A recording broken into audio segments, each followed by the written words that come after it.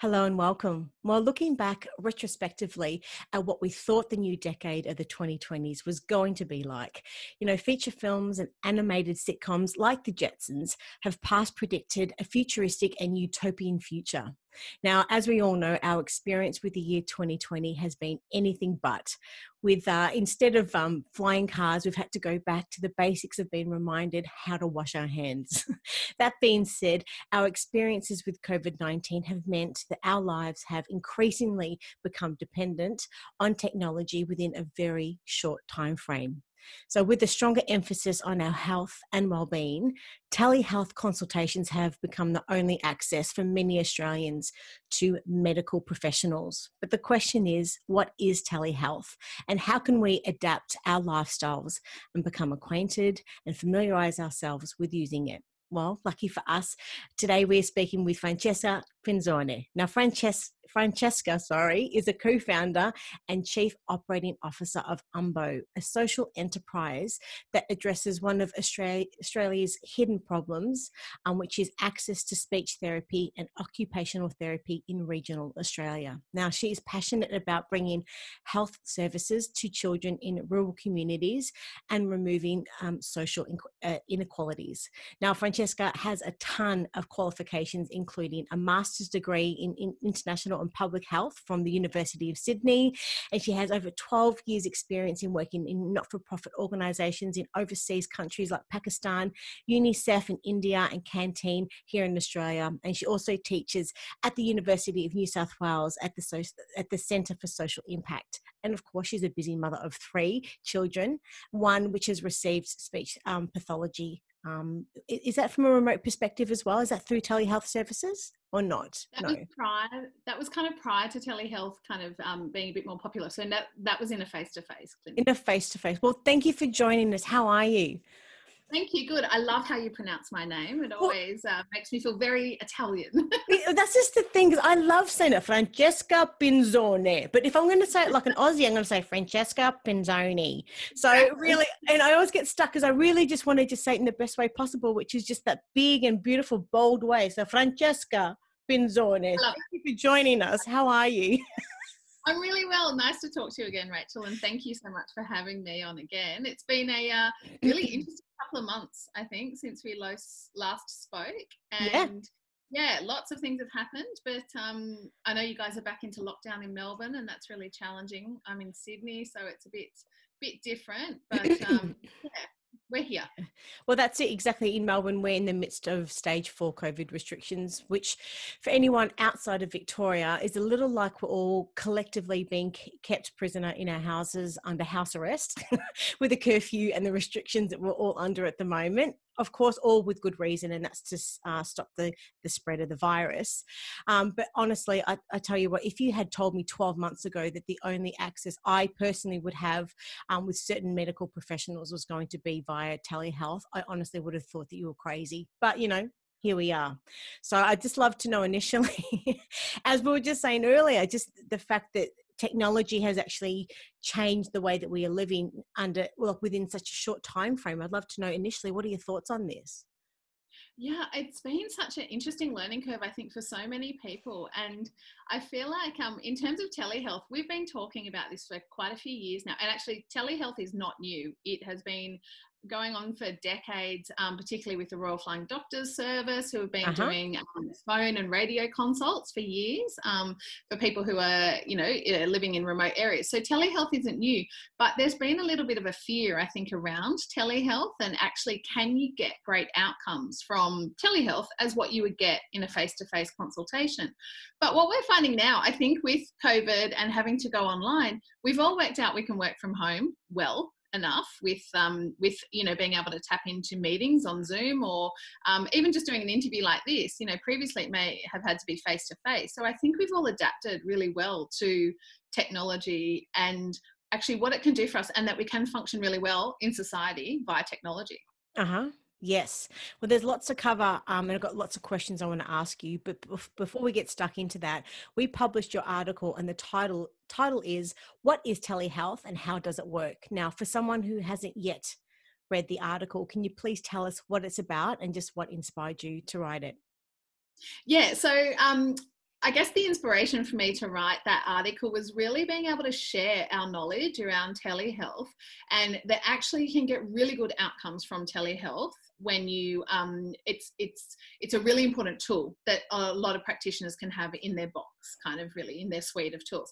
But the other reason for me, the real kind of reason to write that article is, at Umbo, we really want to help people, and we want to let you know that we are here and we have services that we can provide. So if you can't get access to a therapist, we can help you get access to a therapist, and we're here to kind of support you, because this is a really kind of challenging time for so many people, and we're here to support. So telehealth, I'm going to tell you what it's not, if that's okay. And it's not simply taking what you would do in person in a clinic and popping it online. So it's not it's not day-to-day practice just with Zoom or with another kind of IT tool. What telehealth is actually, and the way that we work at Umbo is we work from much more of a person-centered approach. So what we do is within kind of this, what we call online therapy or digital practice, moving away from that telehealth maybe title sometimes, because it can make people feel like it's a bit old, like they don't really understand it, is we're actually helping families work out what is best practice for them and what's going to work for their family the most. So it moves away from this clinical model, this typical model where I'm the clinician and I know what's best for you and I'm going to help tell you what's best for you. It's a much more of a medical model that we've been a little bit used to. And it actually is putting the person at the center of everything they do and saying, actually, what are the goals that you want for yourself and your family? What is it that you need? And we work off those goals. So that's person-centered practice. And digital practice is using tools like, not Zoom. We don't use Zoom for privacy issues, but using kind of different channels. It's using other kind of online components. It's using the phone, whatever it might be, in order to undertake therapy. The other kind of and the other unique part about it is, when we look at the previous way of delivering therapy, often in a clinic, which, don't get me wrong, obviously has its a huge amount of merit and it works really well for a lot of people. But what we do, we actually help families and we coach the people around that particular kind of client or patient. So say it was your son, we may work with your preschool teacher, his preschool teacher, with his school teacher, with maybe the GP, somebody within that kind of network of family. It doesn't always have to be the parent, to actually kind of almost upskill them into therapy and help them on a day-to-day basis work with that child. Mm-hmm. And so there's a couple of different aspects. So what we actually do is we help grow a community and their capability, but we're also asking that question, what is it that you want? What's best for your family? What works best? It's not, can I pronounce something this way? It might be, well, I really want that person to be comfortable going in and ordering a coffee in a coffee shop or a baby chino or something. Cool. So you've now sort of explained what it's not, but just, I guess, more so for my simple heart and mind, could you maybe just explain what telehealth is and how does it work then in general? Yeah. So telehealth is the delivery of services basically in an online format. Okay. For us, it's around setting goals, understanding what a client needs, and then delivering that therapy almost like in this type of environment. Okay. So telehealth is like an innovative way to distribute health-related services and information via electronic telecommunication technologies. I guess overall, and one of the many benefits, of course, that it allows long-distance patient and clinical contact care and advice, would you say? Absolutely. Yeah. So generally what, for, I guess, all different medical practitioners, what sort of appointments can be made via telehealth then? Look, we're seeing GPs constantly doing telehealth appointments. There's some things they can't do, but a lot of GP appointments can be done via telehealth. Any other kind of medical professional can do appointments by telehealth. We have speech therapists, occupational therapists, physiotherapists, dietitian, nutrition. So that's most of the allied health services can be done via telehealth. And is it common? I mean, is there many Australians currently using telehealth at the moment? Yeah, we've seen a really big rise. Up to 4 million Australians are currently using telehealth. Yeah, in April, studies have shown. So there's been a huge increase and a much better understanding of what it actually is. Yeah, it sounds like it's one of the world's best kept secrets at the moment. And I guess as you just mentioned in before, one of the most common misconception is that telehealth cannot be as effective as a one-on-one personal sessions. But I'd love to know initially, what are your thoughts on that?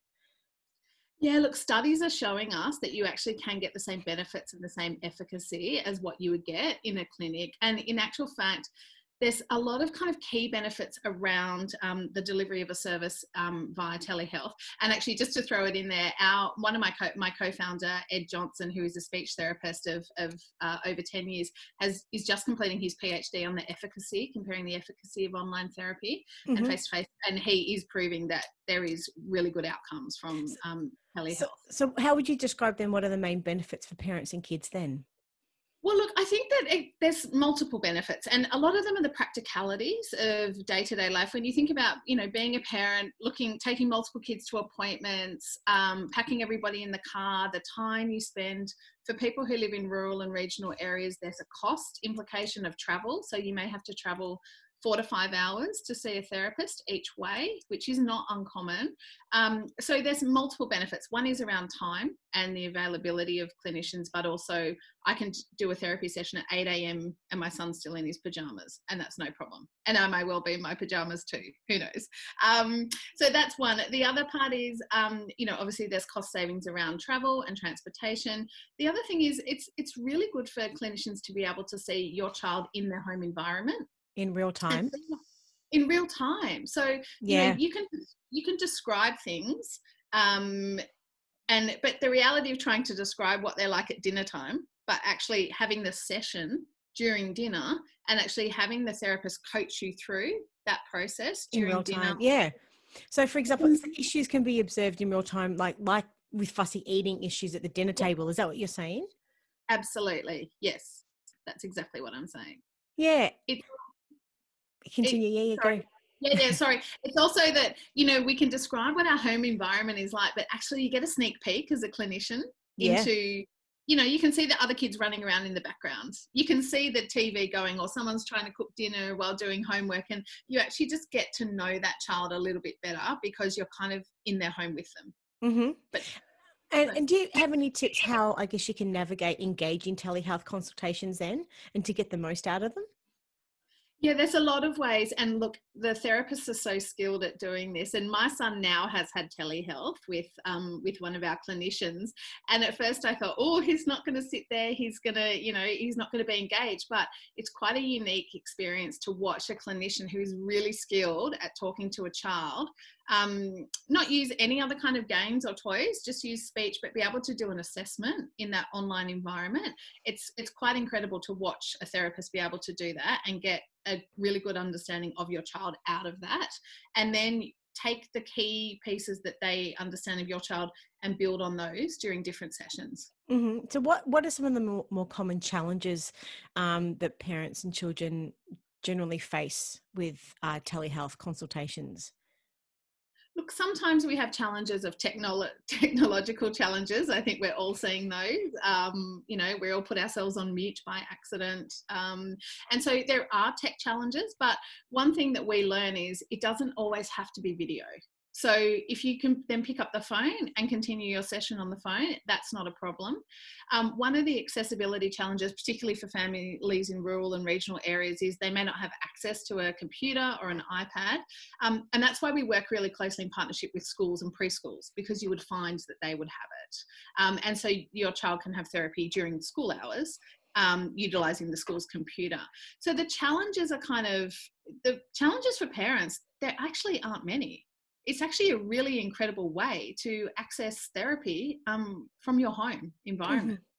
But for people that love to have that face-to-face contact, understanding in Melbourne as an example currently now, but in the future and or in many other sort of scenarios throughout Australia, there might be families that are hesitant to be able to have face-to-face consultations to get out of the house, etc. Many parents and families would still be hesitant to try telehealth. So how do they actually know if it's right for them and their family then? Well, at UMBO, so what we enable families to do is have a 15-minute consult first. So we have a consult with one of our team, so we can actually explain what telehealth is, but also to check if it is right for their family. 9 times out of 10, it is a great option for families. And if it's not going to work for a family, there may be that a family has a child with a disability who needs to go into the hospital anyway, so would prefer to wrap all those appointments up in that one kind of day or session. So we can understand understand that. But mostly the benefits really outweigh any kind of potential detractors. Mm-hmm. And the benefits being lifestyle benefits, as you mentioned before. The fact that you can have the consultation in real time. That there's probably lower wait time for consultations and those types of things. How else would you describe what some of the benefits are then? The therapeutic benefits are incredible. So what we are seeing now, and I have a colleague who I work with whose son is receiving teletherapy. She's spent a lot of time over the last couple of years seeing different clinicians. But what she's finding is some of the particular things that her son is doing, early morning practice with the therapist, those types of things, they're the things you can't get in a clinic, but they're the things you can get through teletherapy. So that's kind of one of it's a little bit more practical, but it actually is a really good therapeutic benefit. And the other thing is going back to that coaching model of, if you're in person in a clinic, you're often not working with other people who are surrounding that child. Mm-hmm. Whereas when you do teletherapy, you can access multiple people that are involved in that child's life. And so therefore you can work with multiple different people if you need to, in order so they can get the best benefit. Okay. Can you expand on this a little bit more? What are you meaning by this? Yeah, so when we work from a coaching model, what we're doing is we're not just always working with the parent. So what we find is we may allocate who we call a key worker, and that may be a preschool teacher, it may be a support coordinator, or it could be the parent, but we work with them, not just the parents, in actually delivering kind of therapy. So we teach them what to do in the interim while you're not having therapy, in the week between or the weeks between. And those kind of practice activities that a child may do, or some of the warm-up things they may do, it's not always the parent doing that. So what I feel it's kind of like you're wrapping that child with multiple people who can help them, not just one person. And so then what we do is we slowly upskill those people. So say it was a preschool teacher and we're teaching them new techniques to work with one particular child. They may identify another child who they can, work with as well, or they may identify some speech issues. So you're actually kind of slowly upskilling other people into that kind of role of doing some kind of therapeutic intervention as well. So you're saying if you see a child, is this typical for all telehealth consultations, irrespective of what the medical profession is? Is that how it generally works for all? It depends. This is the model that we work from at Umbo. So no, not necessarily. Okay, right. So Yeah, how does it generally work? I mean, and what else, I guess, from a general perspective, in speaking to Joe Public about telehealth, that maybe they haven't used it before, they're completely unfamiliar with it. What do parents actually need to know about telehealth during the pandemic? And then also about using telehealth after the pandemic as well. Yeah. So parents just need to know that it's available and it's accessible. So it will work within your lifestyle, and it's very accessible, but also that it's a really good tool to get therapy. If you can't go to a clinic, there's no barriers for you to access teletherapy. I think they're the kind of key things, is that it's really important for parents to try and look outside the box. I think the other thing is we're moving much more into a technological world. Like we're not, we don't have to always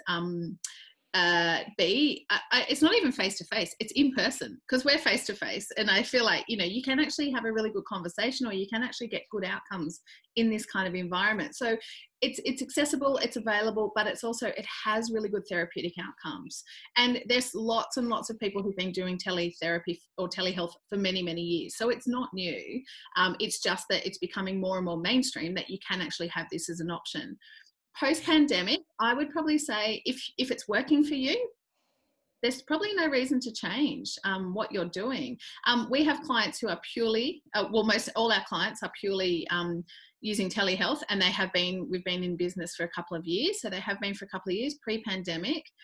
We even have one client, just to give you a story, we have one client who has traveled all around Australia receiving therapy for over 6 months. So, there's great things that can happen. And you mentioned earlier on about the consultations. I mean, would you recommend that with families during the pandemic, that they, once they maybe embark on trialing telehealth consultation with any medical professional, that they should sort of request a consultation to see if that actually works for them?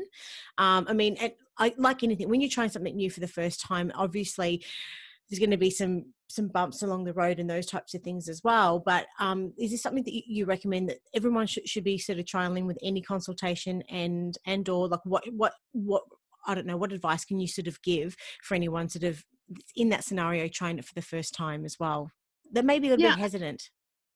yeah, I think if your situation merits a telehealth consult, so even if you were to go to a GP and you want to describe your symptoms, they may not need to do a physical examination.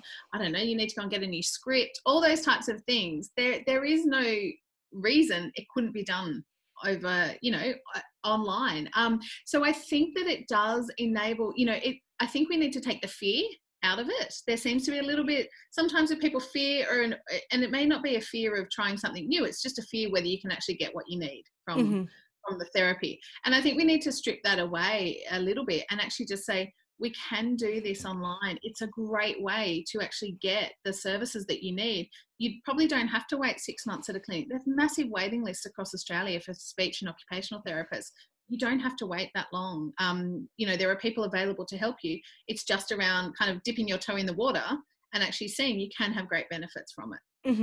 And I guess the $1 million question really is, I mean, is there any legal issues associated with telehealth?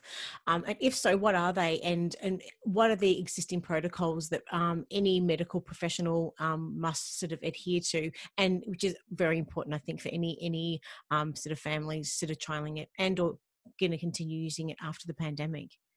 Yeah, so it is, there are privacy, obviously, requirements that you need to meet. So what we would encourage families to do, and obviously I'm going from the assumption that the medical professionals know what they're doing here and have actually got legal advice and understand their risk, is that families take a look at the privacy policy, take a look at the storage of information policy that a clinic would have, and make sure that they're across that. They know the medium that it's used. So we use a specific at Umbo, we use a specific teletherapy platform.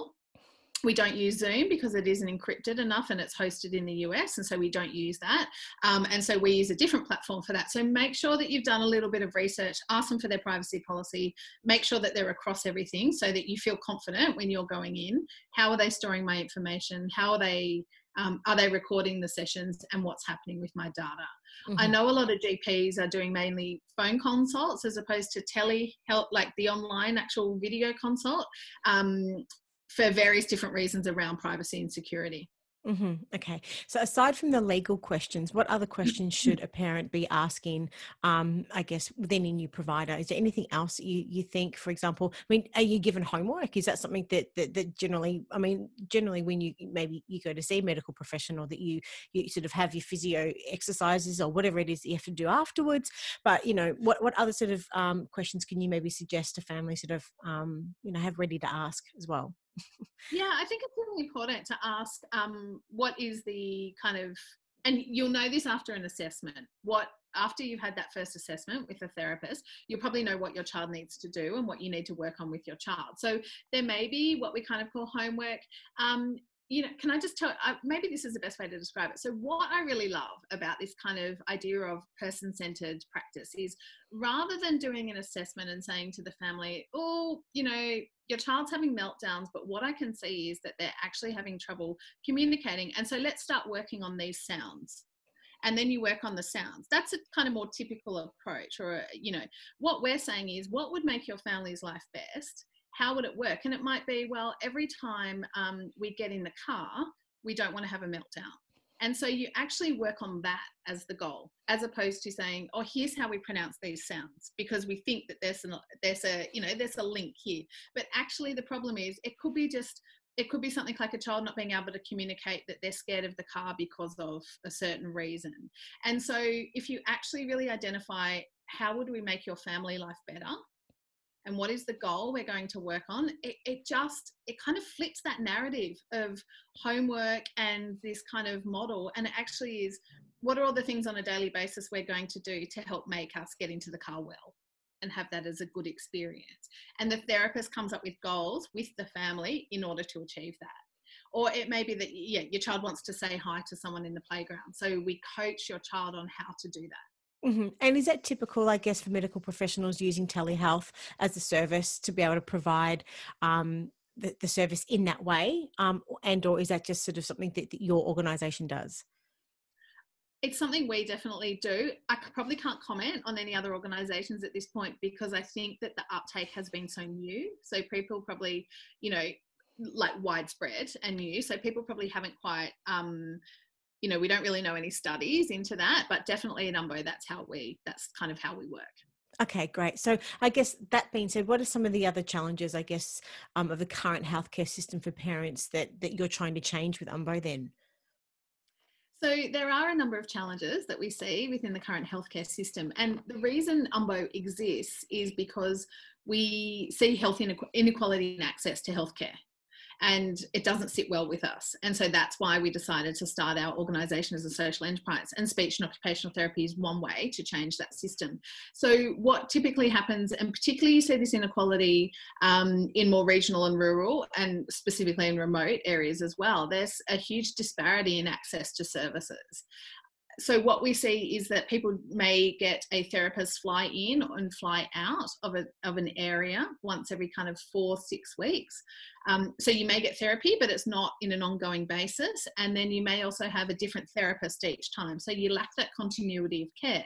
And when you're working with children, and we work with adults as well, but when you work with children or children with disabilities, it's really important to have a good continuity of care, not only for just kind of rapport between the therapist and the family, but also for delivery of outcomes.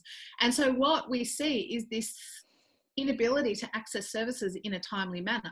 Currently, if you live in Dubbo, there's an 18-month wait list to see a therapist. Wow. And so we're working in Dubbo with a preschool with over 60 children who were on a wait list for 18 months. The other problem that we see is that there's a lot of messages, and they're really accurate messages, that says early intervention is key.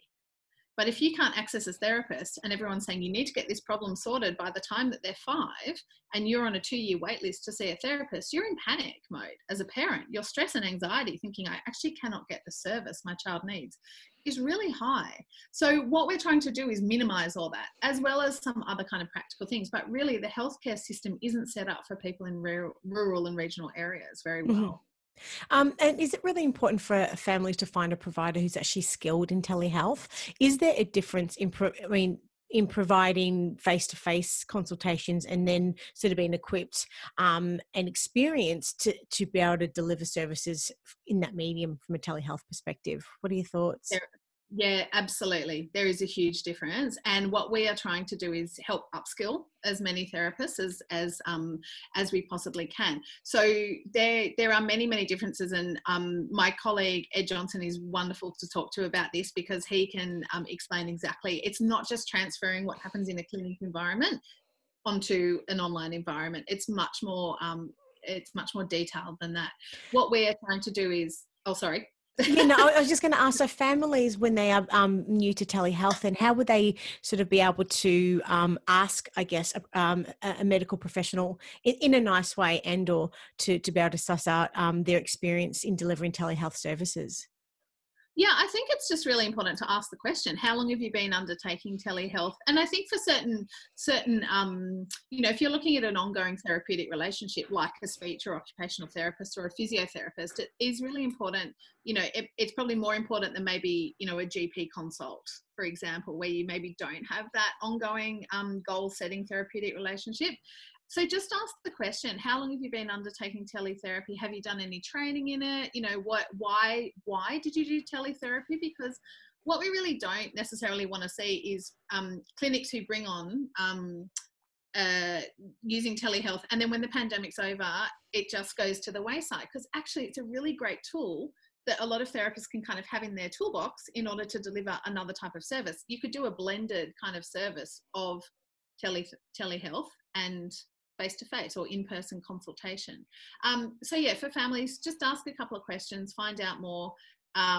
We offer training to therapists. We do an online training package where therapists can be trained in online therapy, just so that, we are trying to expand the knowledge of teletherapy and help as many people as we can. Mm-hmm. So I guess in an ideal world, really, what does the future of telehealth and health look like to you? And really, how far are we off from that reality? And what do we need to do to get there then?